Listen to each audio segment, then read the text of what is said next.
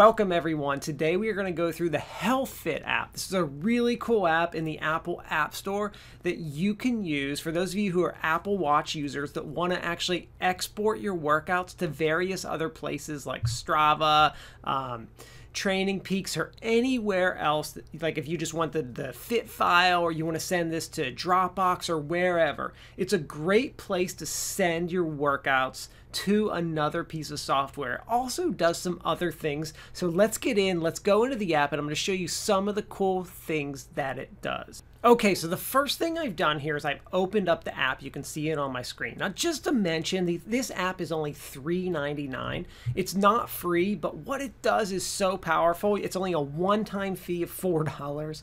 It's totally worth it for those of you that are in the exercise, want to analyze your workouts, and want to be able to send them somewhere. So when you open up the screen and you see all your workouts, you can click on any. These are all the workouts that you've done using your Apple Watch or even anything else. Like when I use my Garmin's, they're all stored right here. I can scroll up and down and see my workouts. They show me a nice little visual of the GPS. I can click right on the workout and look, it's going to show me the GPS. It's going to show me some things about my heart rate, that I can look at a bunch of different statistics like my pace, heart rate, my cadence. This is from a run. My elevation. I can look at my start time, speed, all kinds of different information. You can see as I'm scrolling here, the different information that they have. They even have a VO2 max estimate. How cool is that?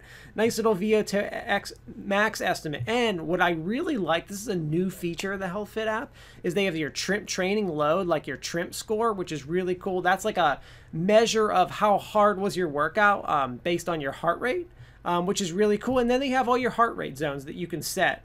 You can see whether you were in, zone 1, 2, 3, 4, 5, and then some other things like what was the weather, where was this taken from. So you can see this is what a workout looks like taken from your Apple Watch. Now, if I was going to click on like my Garmin, you can see basically the same data. It didn't capture all the GPS data, but it's got my heart rate and my cadence and some of this other cool, all the rest of the other information is all here, like my heart rate zones, my training load. Pretty cool stuff. Okay, but that's just like, okay, so I have all my workouts, but what's next? Okay, so the point of the app is that you click select up in the corner here. I can pick any number of these workouts and I can pick where I want to send them. If you notice at the bottom of my screen here, there's now a little Strava symbol, Trainingpeaks symbol, and Dropbox symbol. That's because I've set that. If I clicked that Strava button, it would send these workouts to Strava. Now, you can set this to do this automatically. You can set it so you can do it manually. And in addition to just Strava and Trainingpeaks, by clicking that little, see the little three, right next to the Dropbox, the little 3 dots, if I click that, I can send it to any of these other pieces of software. Tons and tons of options here, which is really cool, like Runalyze, Sports Tracks. I can send it to OneDrive, to my mailbox, to anywhere, Final Surge, almost anywhere you're going to be analyzing your data. And you can always just send it to Dropbox and then take the fit file and upload it to anywhere else that you would like to. Okay, so that's how you actually upload a workout. Super easy to do. I love it. Very easy to do. I do use this app all the time for that reason. Okay, but the app has some other things, some other features built in. So they have something called statistics. Your statistics are basically like some things that the app points out. Like, for example, I can see right away this month, I've done 6 workouts so far, and you can see compared to my last month, where am I? You can see like strength training, past 12 months. I can start to look for trends like running. Have I increased or decreased my running? Year-to-date strength training, year-to-date running, energy, all kinds of different statistics here, which is really nice that I can just go in and see like my swimming, my biking, my walking, my rowing, anything I've done. They've got my surfing, which is pretty cool. I have surfed 7 hours so far. All right, that's good. I want that number to be way up.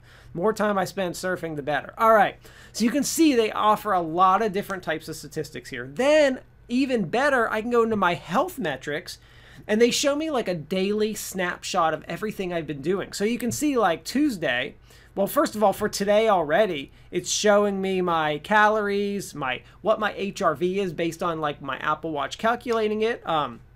what's my resting heart rate, my steps, and basically it's just a breakdown of everything about what you're doing. It's actually, I like this better, this breakdown.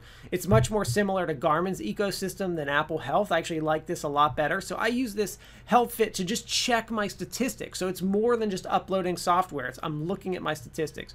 So it's really cool. I can look at these statistics all the time, which is just awesome. I can click the more button, and again, that's just going to bring up all the options for the app. Okay, so when I do that, I've got where do I want to send these workouts to? But then I have, do I want to add any files? Do I need to import any files? I can import files from Dropbox if I need to, or somewhere else. If there was a workout not captured here. What are my units supposed to be? What is my max heart rate? That's how they figure out my heart rate zones. And then here are the options for like, how do I actually, what is happening to my workouts? So workout naming and synchronization happens automatically. That means they're automatically, any workout that goes into Apple Health, this pulls automatically. I don't need to send it. I do not have my workout sent anywhere from the app automatically, but I could very easily set that up. And then you can see just all the options. Like, I prefer export format as a fit file. You can choose what kind of format you would want that to be. Do I want it to sync anywhere? I don't have it set, but you can see the different options. Lots of features, very easy to use.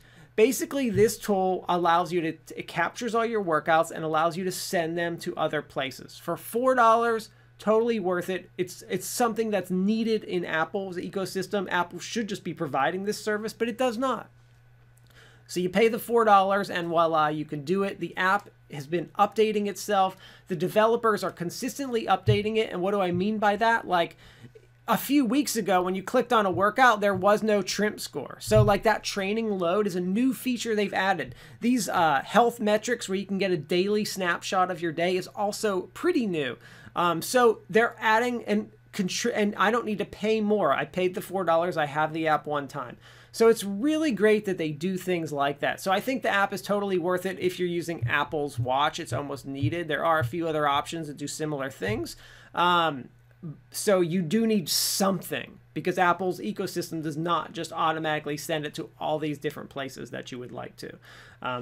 These are the options. HealthFit is a great option. $4, good app. I do use it all the time. I think it's a great, really great way to analyze your workouts and a good way to send things. Thanks all.